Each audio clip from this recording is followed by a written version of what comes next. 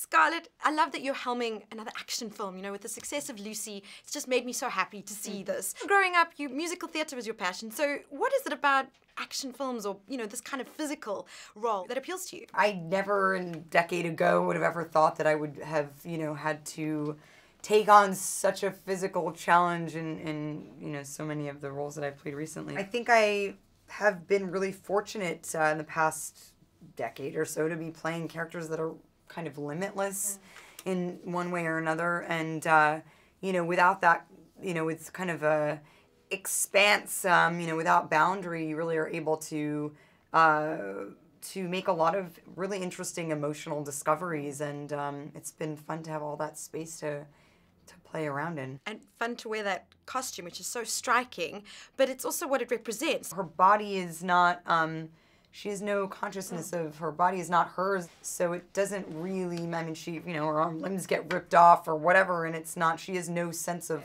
like, loss when it comes to, you know, when it comes to her actual body, because it doesn't belong to her. Juliette, this film, you know, it's sci-fi. We're not used to seeing you in this kind of genre. How did you get into this story then? It took me a while to get in, and I didn't want to get it from just reading the comic books or the anime. I wanted to have an intervene connection with it. So I was able to see some scientists, you know, and you know what they're going through at the moment, and into the highest technology and evolution and what they believe it's going to happen. They feel somehow they're going to replace their humankind into a machine. And so it's frightening. And I think part of me being involved in that film was also to show the other side, you know, the human side that is being transformed by her creation. Rupert, you know, you went from a fairy tale to a film, making that into a film, from Snow White, and then to this manga to a movie.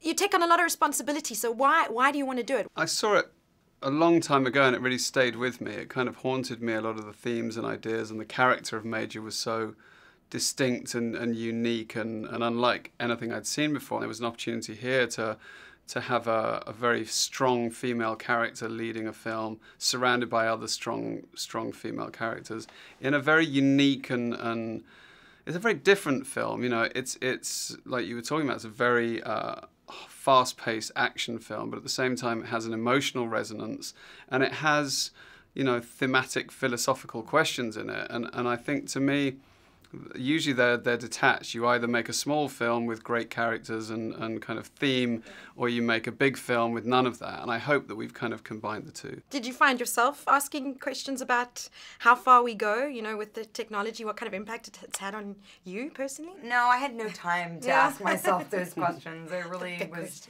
I was too busy with the existential question. That took up tons of room in my brain. You know, I mean, this character really has such a complex inner life. You know, she's a tactical operative, which is kind of a life that's been chosen for her, and it's, you know, she's supposed to be avenging this life she thinks she had, and then there's this ghost or this soul or spirit or whatever that's, you know, trying to catch her attention and lead her down this path of self-discovery. And yeah, that was about all I could handle. Along with all the loss and betrayal and, like, abandonment stuff, I was good, yeah. Just your average movie. Yeah.